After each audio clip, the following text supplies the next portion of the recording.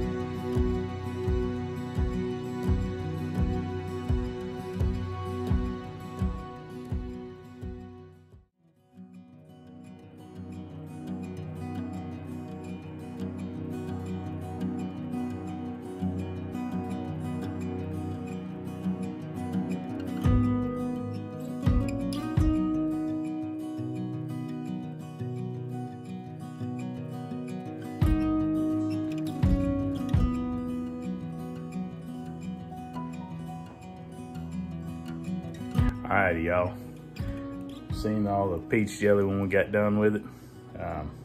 We had one batch that didn't quite set up a gel as much as the first batch did. I don't know, did I add a little bit extra juice and didn't realize it, or what I done? Or maybe the little bit of peach puree that got through the bottom might have caused it not to set properly. So, but it still set. It just didn't set to my likeness. So, but look, we got a good bit of jellies going on there. You've seen some nectarine in the background, some cherry in the background that we've done here recently. We got some apple to do next. So yeah, we try to take our overripe fruit, and that's what we try to do with it. We try to make jellies with it to keep as much of it as we possibly can. So anyway, if y'all haven't hit that like button, please do so. If you haven't, hit the bell to be notified every time we have one. Please do so. We love hearing from y'all. Talking about that, leave me a comment.